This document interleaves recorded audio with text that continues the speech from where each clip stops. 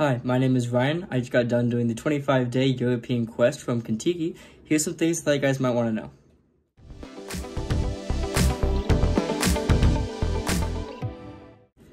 So I'm 18, and when I was looking on YouTube I was kind of looking for like just some insider tips. I was looking for like, hey, here's some things you may not know when you're going into it, but you might want to know about in the middle of it. So one, learn military time if you don't know it already.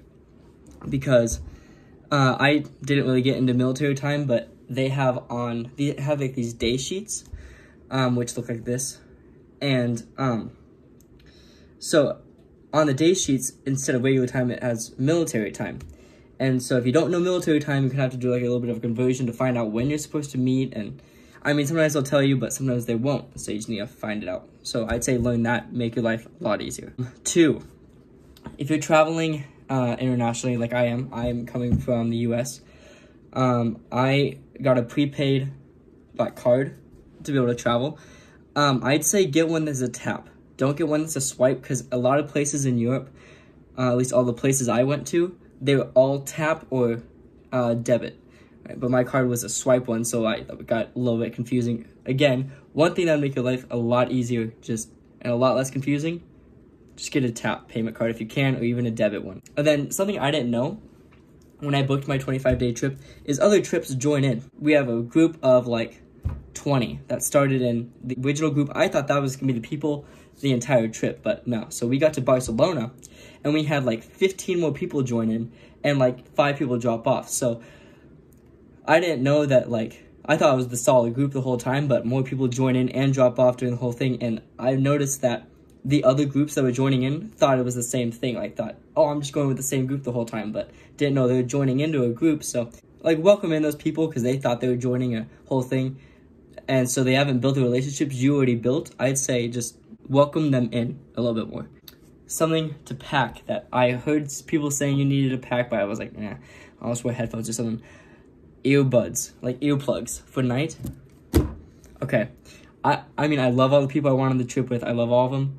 But God, some people can snore. Never knew. I thought someone was dying in my room one night. Like, okay, well, here's a clip of us messing with one of them.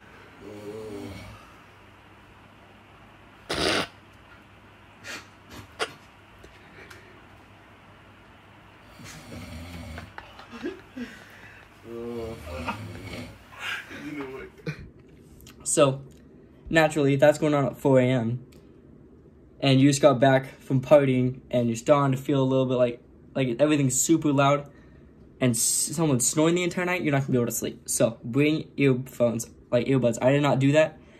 I had to buy them like halfway through the trip because I couldn't. If you can't afford this, it's fine. I used my phone's health app. But I'd say if you can, like, or if someone in your family has like an Apple Watch, bring an Apple Watch because you are constantly walking everywhere. So if you have an Apple Watch, I always thought it'd be kind of cool to, like, beginning your trip and then after your trip, see how many steps you did in like that entire trip's worth compared to like the month before, how many steps you did in that trip, because it's a lot. I think my health app on my phone said that normally I had been doing 15,000 steps a day, like on average.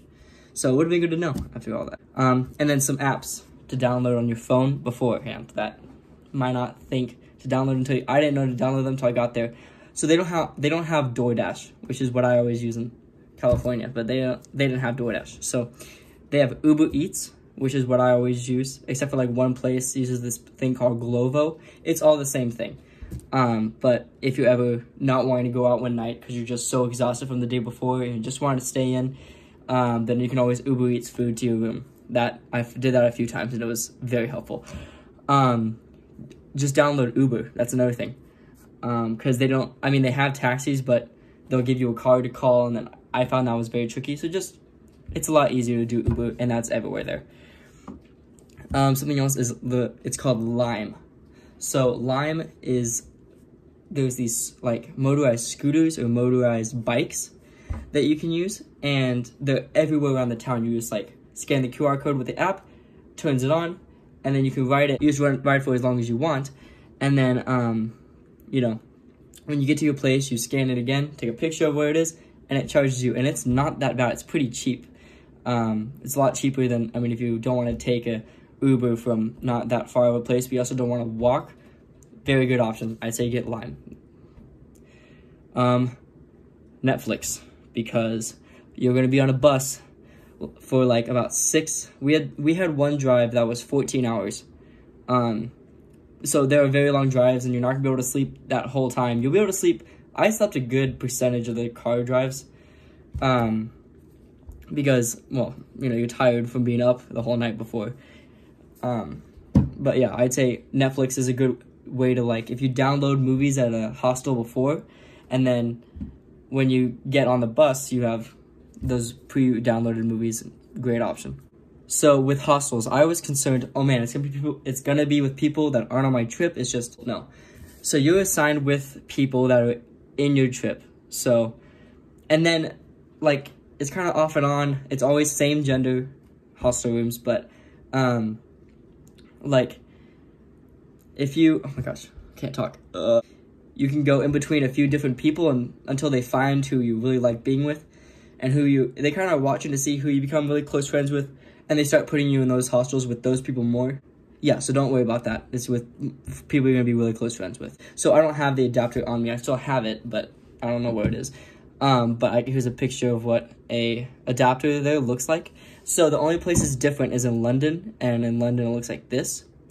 But yeah, so just buy one of those off like Amazon like a week before you leave, because you are going to need it, and not a lot of gift shops sell them, I've seen. Only place I really saw them was at the airport, and it's expensive there. So something I definitely recommend is getting a journal of some sort. So this is the one I have. I'll show you what it roughly looks like. So there's a lot of just open pages like this, but a lot of these pages, yeah, this is what one of the pages looks like. So get something like this. This is really cool. It shows you like the location, the day it was through, what you stayed in the hostel, like how'd you drive, the best meal. It gets you to really go into detail. Like, I would not have been that detailed. I say get something definitely in depth like that. This is another thing. Contiki is very Australian based, is what I learned. I didn't know that. I never heard of Contiki until I looked it up. Just looked up, you know, like travel groups, you know. But yeah, no, it's like huge in Australia. So, I mean, you see more like my trip manager told me that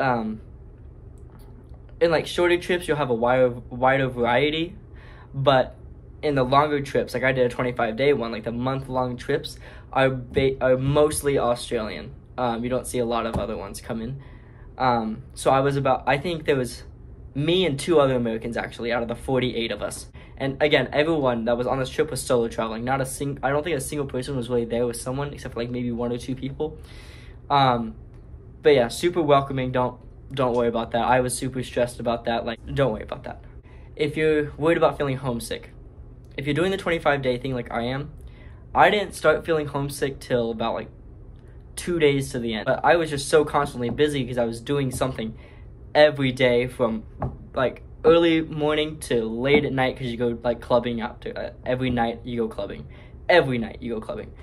Maybe not even clubs, just like bars, but you're drinking like every night. And me being 18, not being able to drink in the US, but being able to drink there, and I'm hanging out with a bunch of Australians that are guys and want to get me hammered. They did so. And I learned my limit on like the first 2 days. But anyway, it flies by. And something else I did not know. Trip managers and drivers, expected tip at the end of the trip. I didn't know this. They don't put this on the website, I don't think. I may not have just read good enough, but yeah, they usually expect tipping about 3 euros a day. So mine was 25 days, so good amount. Put yourself aside a little bit of cash to save up for that last day, because you are going to be like a little bit expected to tip. And then anyway, this next thing is just going to be a photo dump of kind of what the trip's like. I'm going to make it short. I have well over hundreds of photos and videos from just these 25 days, because constantly seeing stuff. But yeah, just hope you enjoy.